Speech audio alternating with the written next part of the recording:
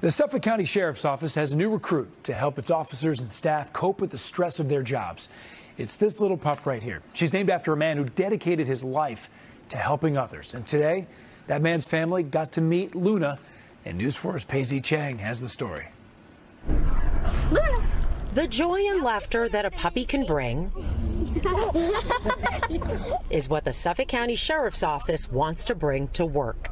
Civilians' average lifespan is 79 years of age, where the average law enforcement officer is 57 years of age. Sheriff Errol Toulon Jr. started the wellness unit, helping about 1,000 people from officers to support staff since last December.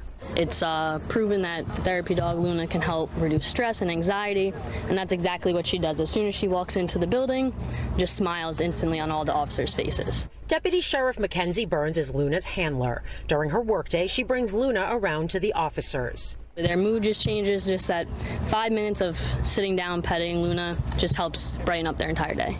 Today, they dedicated Luna to her namesake, fallen FDNY firefighter William Billy Moon. His family, including his wife and kids, were honored to meet Luna.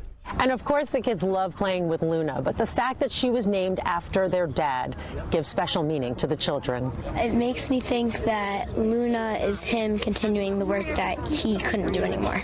Moon, 47 years old, suffered a fatal head injury preparing for a drill at his Brooklyn firehouse back in December. His wife knows all too well the stress first responders face.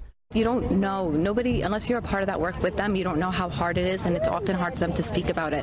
So to have a whole unit plus a therapy dog to help them get through those times when they need it is really important. Paws of War is helping to train Luna, who is a 6-month-old English cream retriever. The group helps pair service animals with veterans. And this program gives them the ability to talk about it and get through the life experiences that all of our law enforcement deal with on a daily basis. And almost everyone can see how Luna can bring officers the joy and smiles they need. Yeah, she's super cute and fluffy and definitely going to help a lot of people. In Brentwood, Paisy Chang, News 4, New York.